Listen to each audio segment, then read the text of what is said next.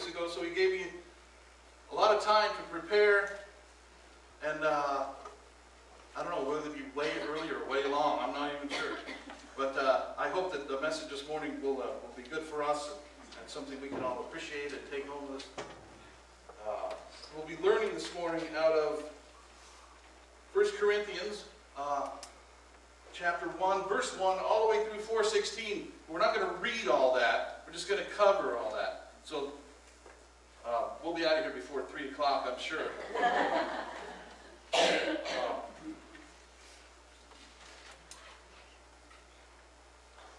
So let's pray before we get started. Father, thank you. Thank you for this gathering this morning. Came here eagerly to hear your word. Father, let me speak it just like you wanted her. We thank you for the work of your Son on Calvary, who came for us and who saved us all. In the name of Jesus Christ we pray. Amen.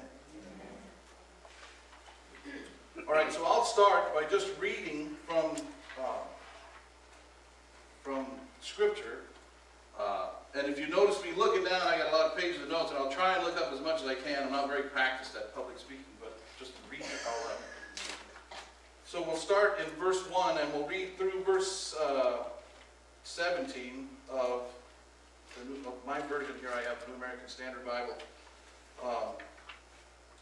Paul, called as an apostle of Jesus Christ by the will of God, and Sosthenes our brother, to the church of God which is at Corinth, to those who have been sanctified in Christ Jesus, saints by calling, with all who in every place call on the name of our Lord Jesus Christ, their Lord and ours.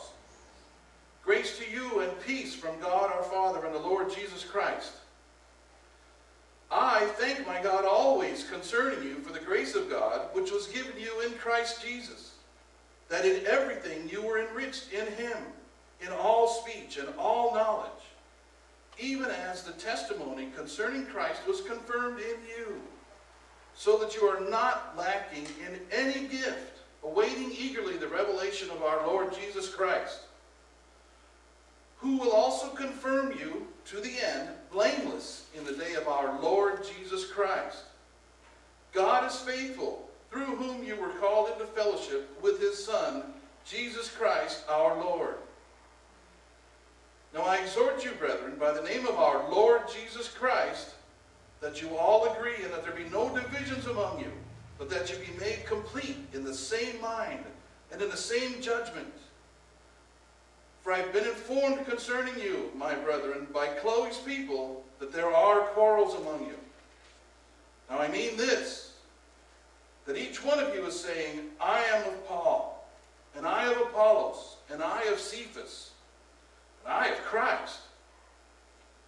Has Christ been divided? Paul was not crucified for you, was he? Or were you baptized in the name of Paul? I thank God that I baptized none of you except Crispus and Gaius, so that no one would say you were baptized in my name. Now I did baptize also the house of Stephanas.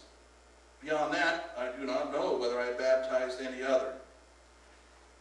For Christ did not send me to baptize, but to preach the gospel, not in cleverness of speech, so that the cross of Christ would not be made void. So, Paul introduces something that he learned a while ago. And I forgot my Bible. It's a good thing I wrote it. I just transferred it over. Thank you, God, you've helping me out already.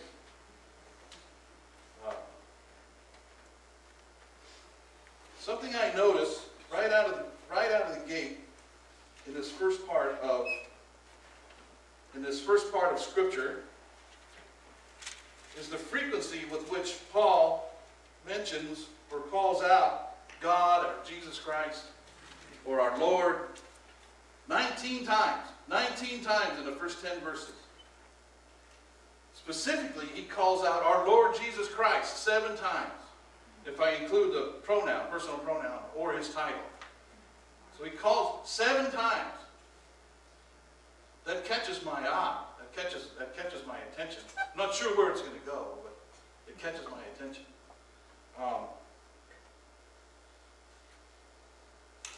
It's not unique in Paul's writing that he mentions the Lord Jesus Christ. In all of them, except for one, he mentions the Lord Jesus Christ at least once or twice in his greeting. In Titus, he doesn't mention it at all. That's the unique one. In his greeting, he doesn't mention the Lord Jesus Christ. But he does cite it 7 times in the greeting and opening of 2 Thessalonians. And we might find that there's something a little bit similar about what's happening in 2 Thessalonians and about what's happening in the church in Corinth. I'm not saying there's anything significant about the number 7 in this case, so don't get me wrong. The numbers, we're not going to go down that road. The number 7 does mean spiritual perfection in Christian numerology. It's associated with that, but like I said, we're not going there. That's beyond my pay grade. Somebody else can explain all that to you. But there may be something in common with 2 Thessalonians. So if you've studied or read 2 Thessalonians, you'll remember that, or you may remember, I don't know. You remember that it's a church under pressure or under persecution.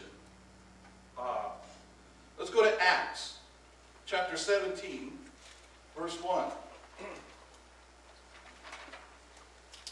Matthew, Mark, Luke, John, Acts.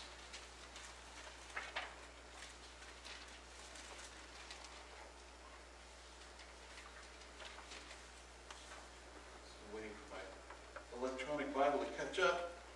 I hear the paint is turning. Okay, so in verse 1 through 9,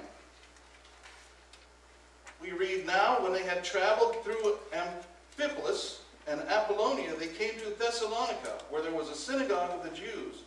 And according to Paul's custom, he went to them and for 3 Sabbaths reasoned with them from the Scriptures, explaining and giving evidence that the Christ had to suffer and rise again from the dead, and saying, 'This Jesus, who I am proclaiming to you, is the Christ.' And some of them were persuaded and joined Paul and Silas, along with a large number of the God-fearing Greeks and a number of the leading women.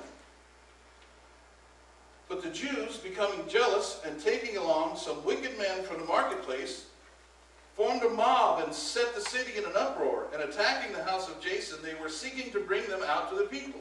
And when they did not find him, they began dragging Jason and some brethren before the city authorities, shouting, 'These men who have upset the world have come here also, and Jason has welcomed them, and they all act contrary to the decrees of Caesar, saying that there's another king, Jesus.' They stirred up the crowd and the city authorities who heard these things, and when they had received a pledge from Jason and the others, they released them." So we get some character about who this crowd is, this mob of people that they got from the market.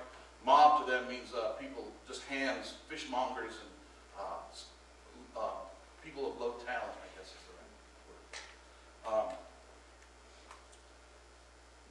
So this mob, this never went away for Paul. These people were so enraged at Paul, and they fought against the gospel so hard. They chased him to cities when they knew he was around. They chased him all over the place. They wouldn't leave him alone. So that's the kind of pressure that was on the church in 2 Thessalonians that we read about there. So let's run there. We're not going to do a lot of this, but we're going to do some. So 2 Thessalonians chapter 1.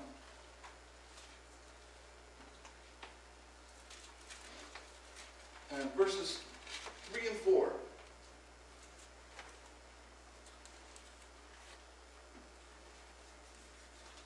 Okay, so Paul writes, "We ought always to give thanks to God for you, brethren, as is only fitting, because your faith is greatly enlarged, and the love of each one of you toward one another grows ever greater.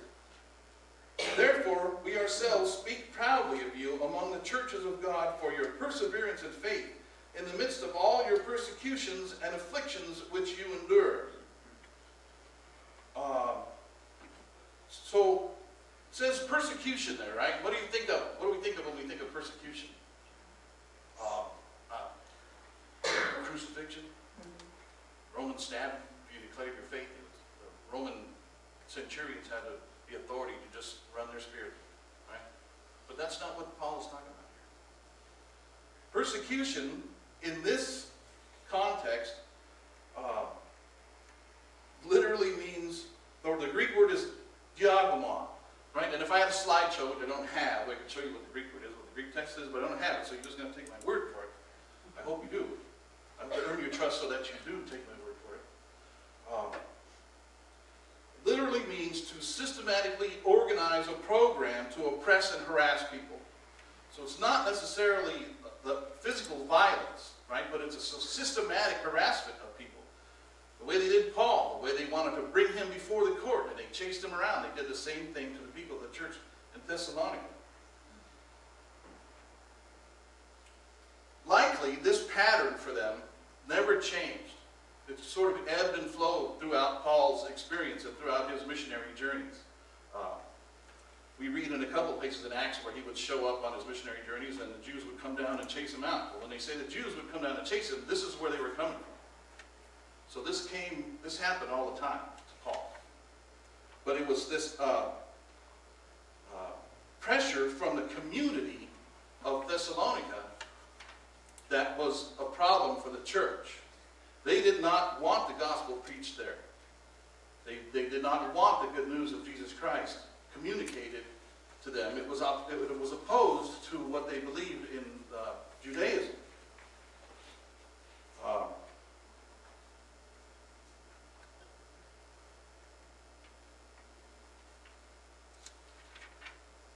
So in Corinth, the pressure is not from Jews per se.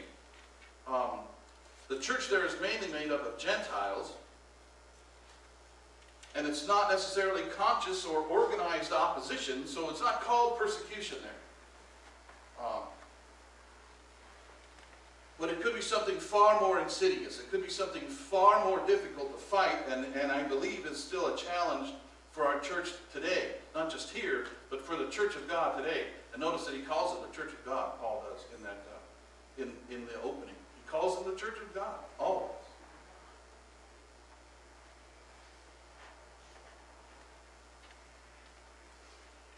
Okay, so now, we're done with Thessalonica. Let's go back to Corinth. So there's some similarity there, and I think we'll be able to reach back and see what that is. So to really understand what's happening in a church or to a community, we need to know a little bit about the community, the surrounding community, and what they look like.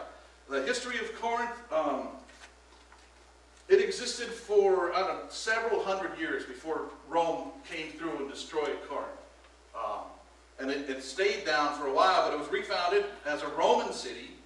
It regained its footing, and then Rome came back through and said, well, this place is great, we're going to take it. So they did, around 44 BC. After that time, it very quickly rose to prominence economically, strategically, primarily because of its location.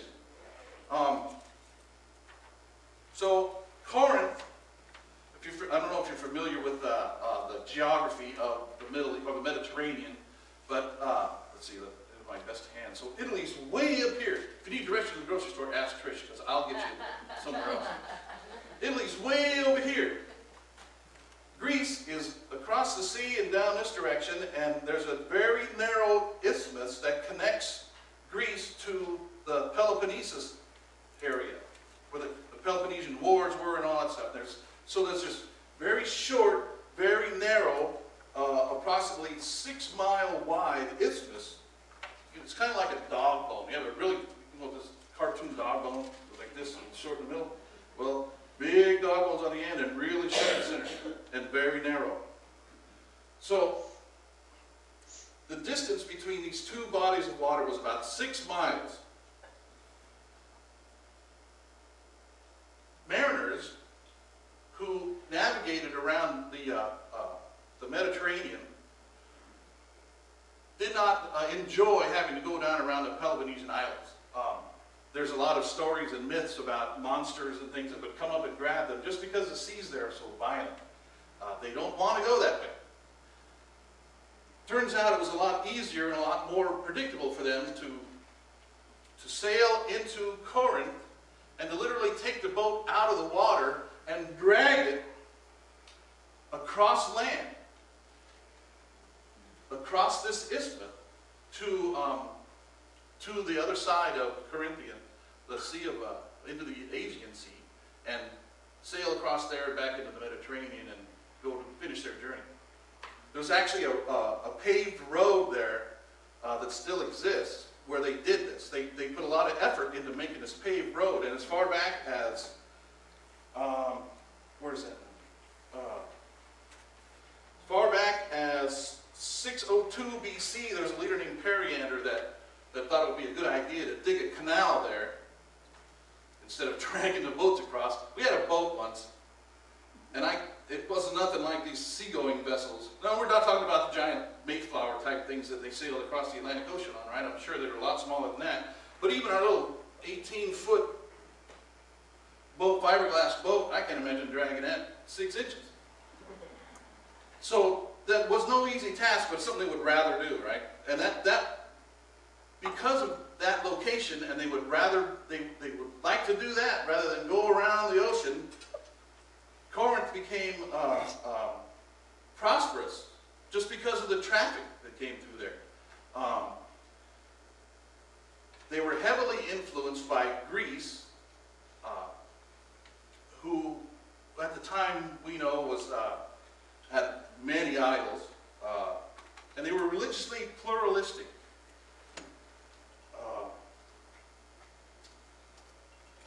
By that I mean, in a summary, every religion of them was valid. Whatever you believed, whatever your system of belief was, it was as good as any other. The people in Corinth thought the same way. They were just fascinated with different religions and different beliefs.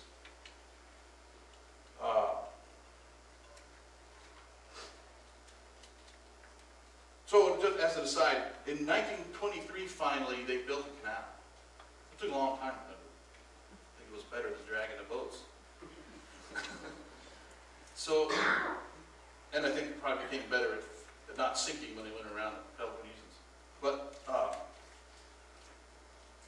from a Jewish or Christian point of view, this kind of city with this religious pluralism and their idols,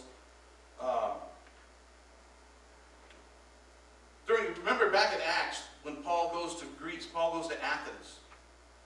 If you recall there, he became disturbed by the number of idols that he saw. His soul became agitated. At the time that Paul was there, Athens is thought to have as many as 30,000 different gods.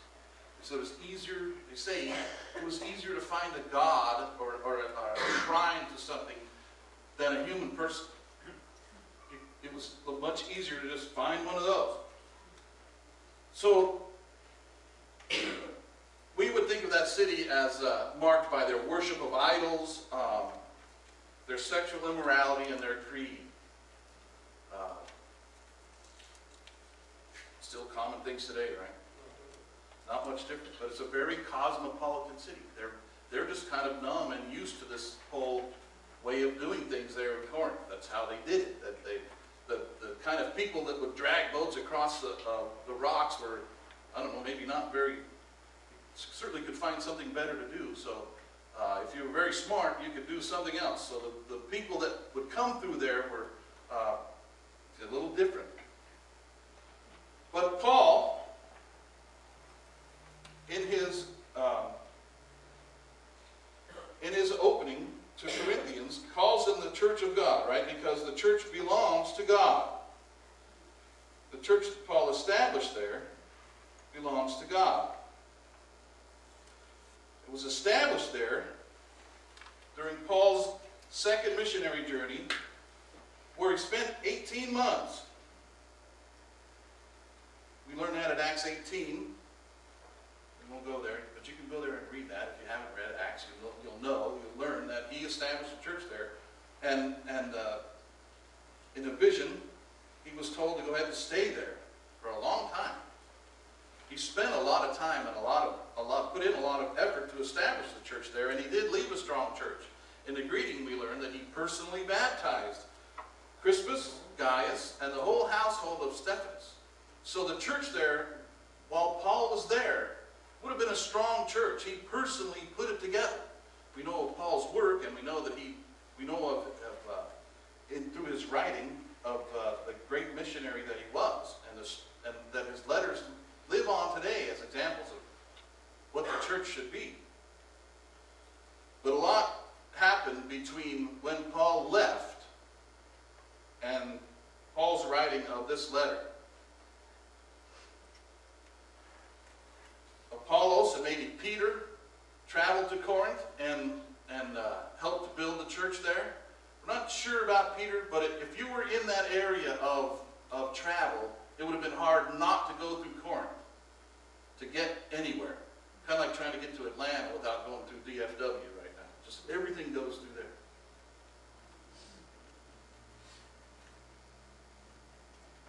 Now, Paul has also written a letter prior to this one to the Corinthians, responding to questions that they wrote to him. He mentions it in chapter 5, verses 9 and 11. And in this letter, he warns believers not to associate with people who are sexually immoral or greedy or who are involved in idolatry. Let's go there and read that. That's what we should do. Let's go to chapter 5, verse 9.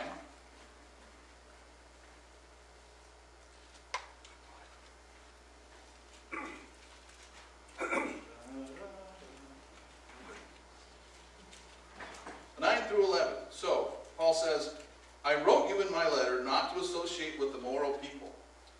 I did not at all mean with the immoral people of this world, or with the covetous and swindlers, or with idolaters, for then you would have to go out of the world. He didn't tell them not to go witness. But actually I wrote to you not to associate with any so-called brother if he is an immoral person, or a covetous, or an idolater, or a reviler, or a drunkard, or a swindler. Not even to eat with such a one. So Paul's message to them with this first letter was misunderstood. And they gathered to themselves and kept away from the outside community.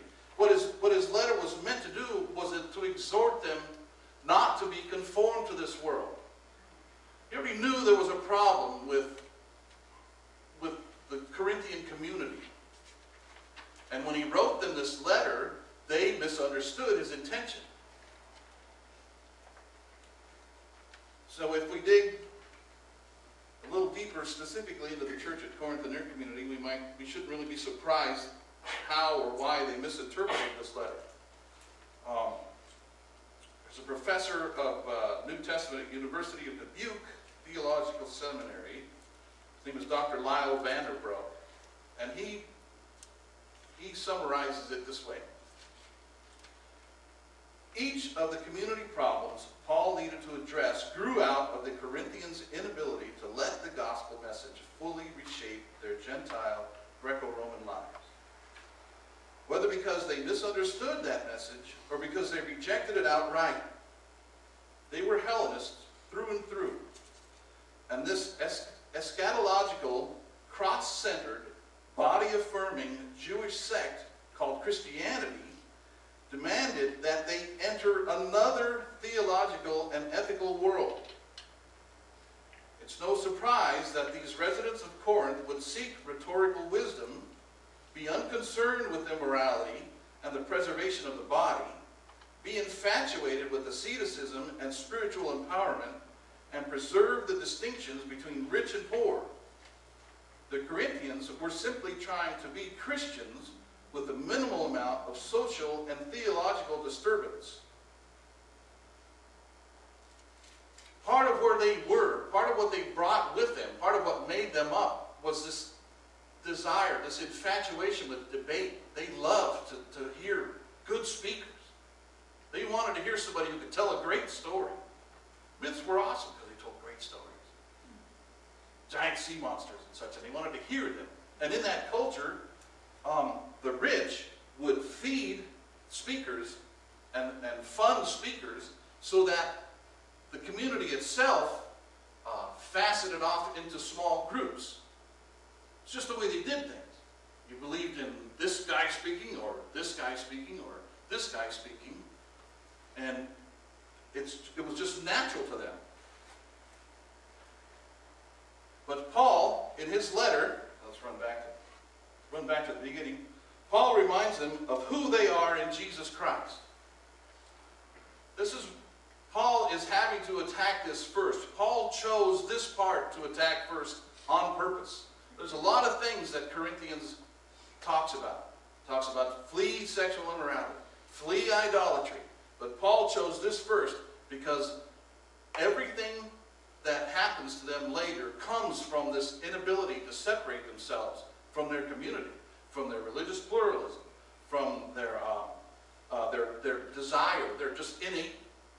Make them feel good to just debate with somebody and be in a clique. Paul knows he has to fix that. So he reminds them 7 times of who they are in Lord Jesus Christ. That they've, so we'll read 4 through 7 over again now. I thank my God always concerning you for the grace of God, which was given you in Christ Jesus, that in everything you were enriched in him, in all speech and all knowledge, even as the testimony concerning Christ was confirmed in you, so that you are not lacking in any gift, awaiting eagerly the revelation of our Lord Jesus Christ, who will also confirm you to the end, blameless in the day of our Lord Jesus Christ.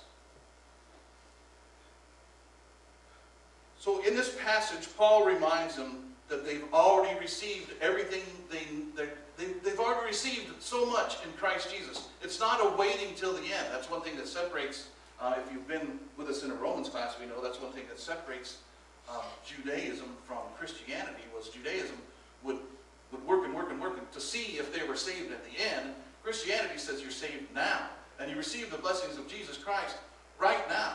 You receive blessings and the goodness from God right now. He's reminding of that, he's reminding the community of that they're enriched in all speech and all knowledge. Confirmed here is kind of a tough one. I think probably in some of your Bibles it doesn't say confirmed, it says strengthened or something like that. Encouraged. I'm not sure what some of the Bible translations say.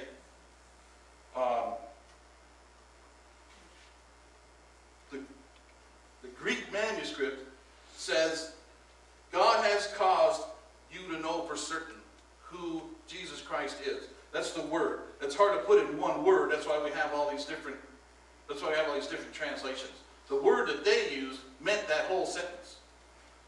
So to use a word is hard to find one. That's why we have these different things in different Bibles. So confirmed, it means God has already told you everything you need to know, and he's confirmed it in you through Christ Jesus. It's all past tense. You're not waiting to receive something later. You have it now. You have God's blessings now through his Son, our Lord Jesus Christ. The next time he uses confirmed, which most Bibles uses the same word, it means something a little different. In this case, where Paul says, who will also confirm you to the end, blameless in the day of our Lord Jesus Christ, the meaning is somewhat evident in the way it's used, right? That Jesus Christ is the one who will cause you to trust or rely on him until the end. Jesus Christ is the one who's going to bring this to you. So to confirm you, that's the word there is more self-evident in the way it's used. But all of these things are meant to be encouraging to the Corinthians and the beginning of this reorientation to away from the outside, away from the community. Paul begins his exhortation in verse 10. So he says, "Now I exhort you, brethren, by the name of our Lord Jesus Christ, that you all agree, and that there be no divisions among you, but that you be made complete in the same mind and in the same judgment." The meat of this passage lies in the understanding of this verse, not in the divisions where Paul talks about you're divided in. Some of you say Paul, some of you say I'm of Cephas, some of you say I'm of Apollos. The meat is here in this verse 10.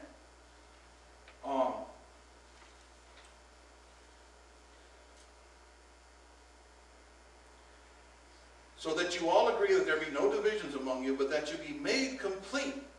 Paul uses this phrase in two other places. Or Paul uses it in one other place. Jesus uses it in another. In 2 Timothy chapter 3, verses 16 and 17, Paul says, "All Scripture is inspired by God and profitable for teaching, for reproof, for correction, for training in righteousness, so that the man of God may be adequate, equipped for every good work." Adequate is complete. He uses that word in that phraseology, that you be prepared, that you be made complete, that through your work in Jesus Christ, not the community, that you be made complete. Jesus uses it in Luke chapter 6, verse 40, where he says, "A pupil is not above his teacher, but everyone after he has been fully trained will be like his teacher."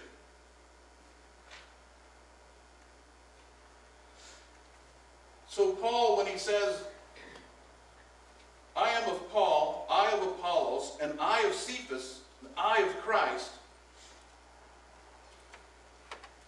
there's actually not 4 factions here. There's only 3. There are 3 factions. There's a set of people who believe, who are under Apollos. There's a set of people who in the same way that they did with the community, align under Paul. Not because he preaches the gospel, but because they see him like any of the other philosophers they saw.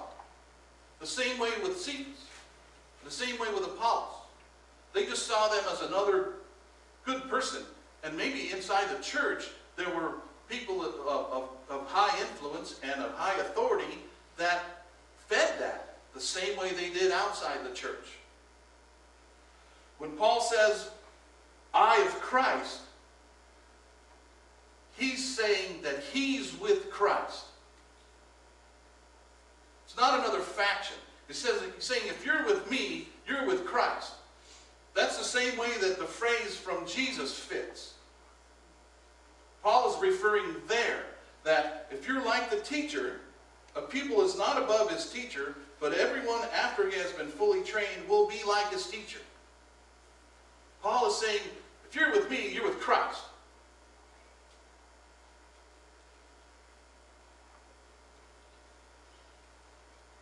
The other part of this phrase is judgment.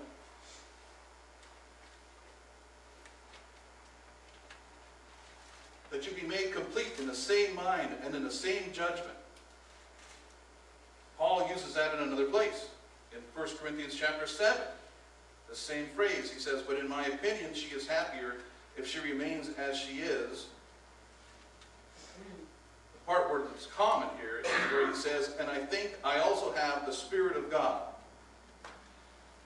In their judgment, the way Corinthian people thought, they would go to someone else, they would go to their favorite speaker and ask, "What do you think of this? This sounds like good stuff."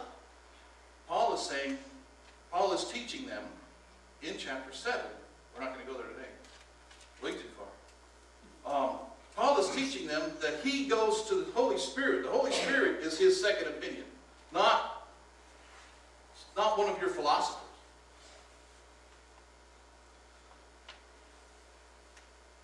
So with this understanding of chapter 10, I hope we can see with these fragments that Paul is asking them, he's commanding them to stop aligning yourself with the philosophers, people that you think are philosophers. Your method of thinking is incorrect.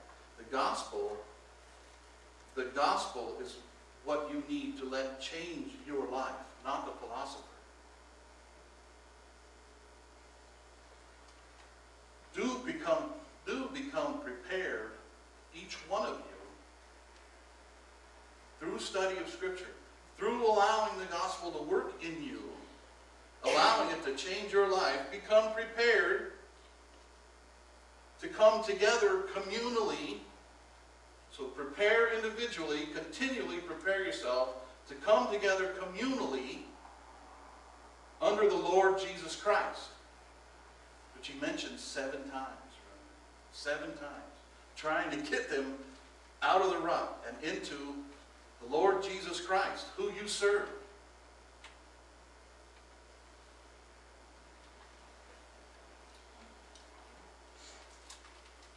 So, for I have been informed, I'll finish reading this now. I'll start over. Now I exhort you, brethren, by the name of our Lord Jesus Christ, that you all agree, and that there be no divisions among you, but that you be made complete in the same mind and in the same judgment. For I have been informed. That means it's been made clear to him. There's no questions.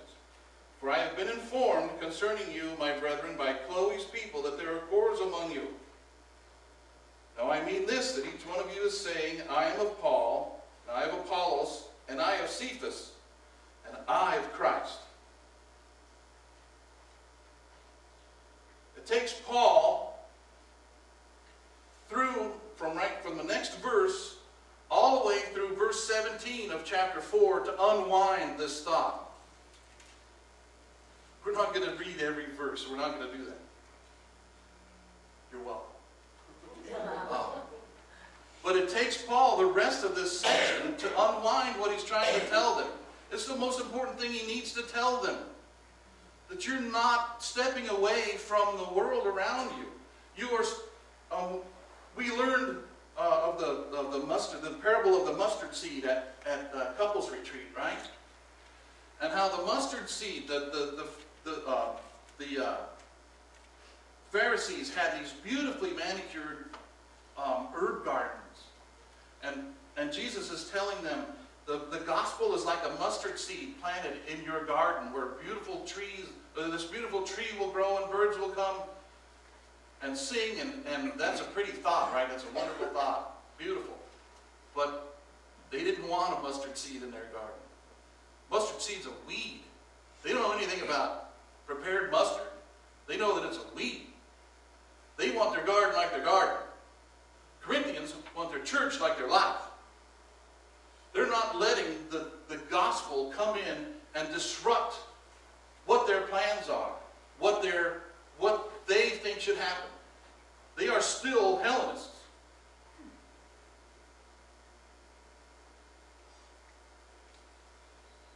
So Paul summarizes, because Paul could, no, I'm not going to say that. Paul summarizes at the end of chapter 4, in verse 16 of chapter 4, he says, therefore, I exhort you to be imitators of me. He's telling them, I'm like Christ. I showed you. I came to the church. I was there. Be imitators of me in these ways. Paul expects the Corinthians to imitate these things that he finds in this passage, these things that he tells them, to be like Christ, that will help them separate from their life outside the church. For Paul, it's specifically aimed at things that will fix this problem of boasting and factionalism, which is happening to them. That's happening because they're not separated from the church. They're not separated from the community. For us, I think these 4 things will help us become more Christ-like, period. These 4 things are, let's read, so now we're going to do something unusual. We're not going to read it in sequence. We're going to just kind of bounce around and read how Paul put these arguments together. So in verses 3:10 and 4:7,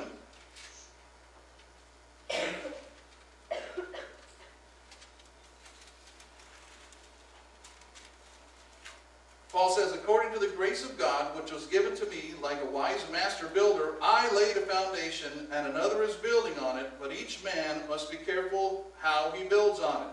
That's 3:10. In 4:7, Paul says, "For who regards you as superior? What do you have that you did not receive?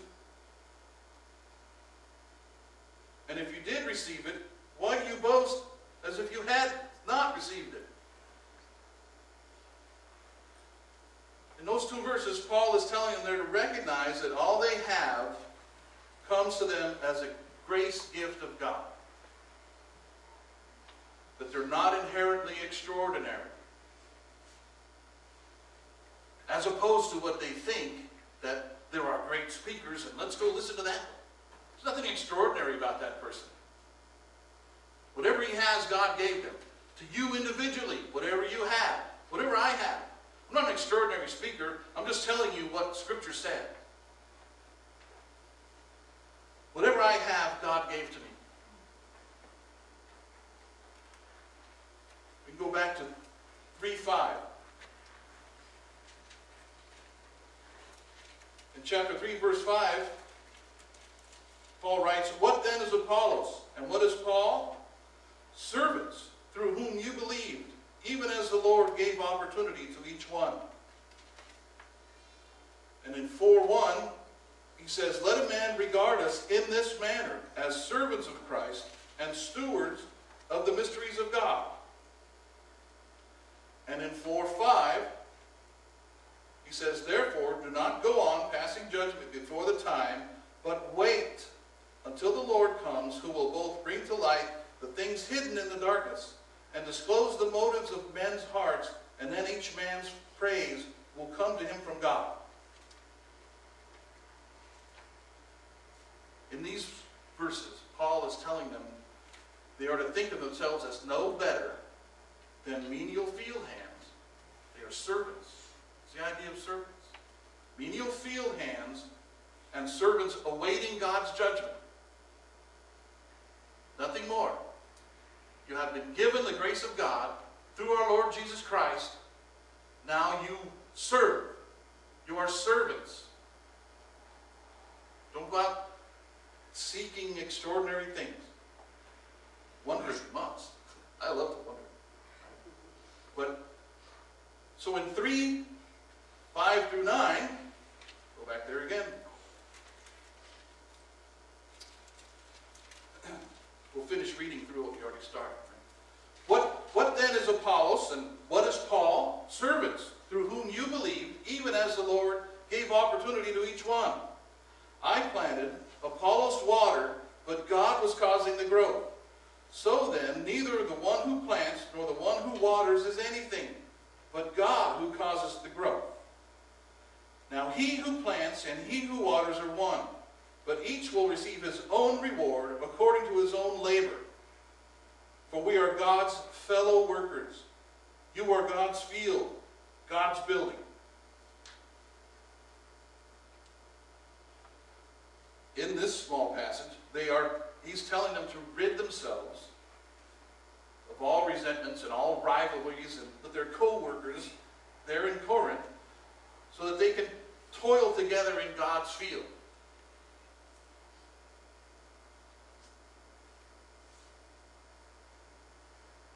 And back in chapter 2, verses 1 through 4, remember, this is all correction to get them out of the rut they are, to get them away from their connection to the community and the way they thought. The gospel has got to renew your mind, transform your mind. Paul says, "And when I came to you, brethren, I did not come to you with superiority of speech or of wisdom, proclaiming to you the testimony of God. For I determined to know nothing among you except Jesus Christ and him crucified. I was with you in weakness and in fear and in much trembling." Pastor Ray has told us that if you research that word weakness, it means he was sick. He had an infection from the times he was beaten. He was trembling and bandaged and weak, sick. "And my message and my preaching were not in persuasive words of wisdom, but in demonstration of spirit and of power." This is the only way he could have gotten up there to speak in his condition, with the lashings that he took and the infection that he suffered. But it's only the Holy Spirit that could enable him to even speak to them. So he's telling them to resist passing yourselves off as wise or elite by using lofty words or wisdom or being something extraordinary, and to stop aligning yourselves with those who do, and to rely instead on the power of God that works through weakness, fear, and trembling. He has shown us mighty works, but he has also chosen the foolish. He chose the foolish to shame the wise.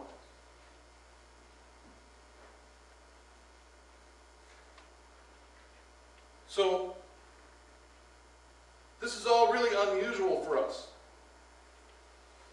That Paul would tell them to imitate me. But to them it made perfect sense. To them, when he said, be like me, that's what they were used to doing with their philosophers. They would try and be like this other guy. Well, Paul is saying, be like me, because I'm like Christ. Remember, 3 factions, not 4. I'm like Christ, so be like me.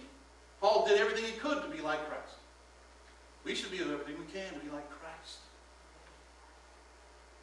Don't follow me because I'm wise, or because I speak well, or because I have some skill. Follow me because I'm like Christ.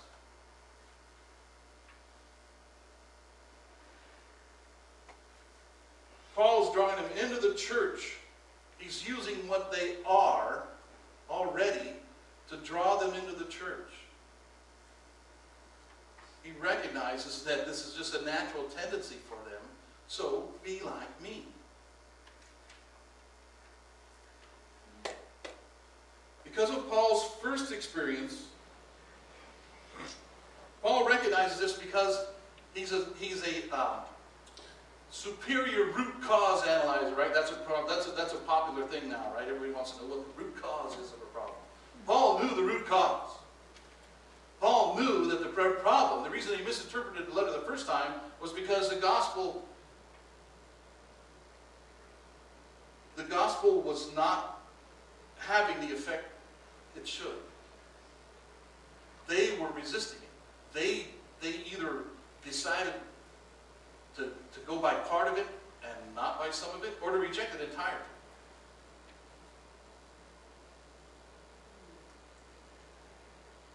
And he knows that before he gets to the other problems in Corinthians, if he'd have just wrote him a letter saying, flee from idolatry, flee from sexual immorality, they probably have misinterpreted that one too. He already did this once. We know, if you were with me in Romans class, we know the demonstration of how the dark power of sin, how strong it is, how it corrupts even God's good law. God's law is good, but through sin, it was corrupted.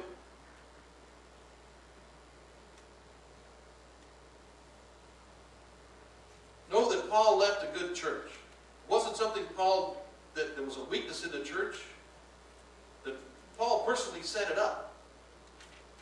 There's not talking about a problem with doctrine when Peter came, or a problem with doctrine when Apollos came. Never mentions anything like that. And he's not shy about saying it. When he has a problem with somebody's doctrine, he comes out and says it. It's not about unsound doctrine. This is about their own sin. And their inability to put it down.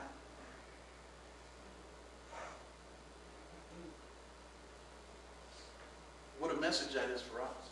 What things do we bring into the church? What things are we not able to walk away from in our own lives that shade the gospel, and we don't allow God to disrupt our lives with the good news of His Son, that He came and He died for us, and that He saved us, and He rose again the 3rd day. That to them was fascinating, but maybe not the revival part, right? Even to those in Athens, they were fascinated with this. They thought it was another God called resurrection. They completely misunderstood.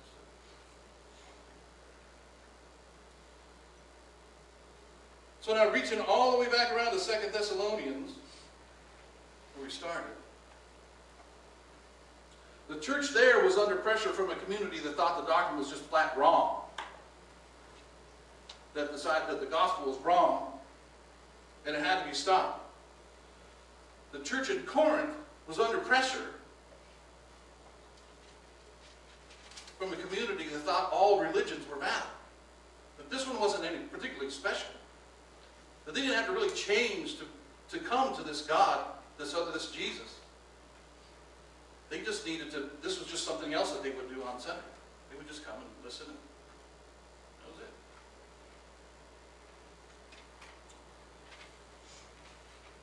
Corinthians 1:18. I'm going the wrong direction. Literally. For the word of the cross is foolishness to those who are perishing. They were perishing. It was still just foolishness to them. But to us who are being saved, it's the power of God.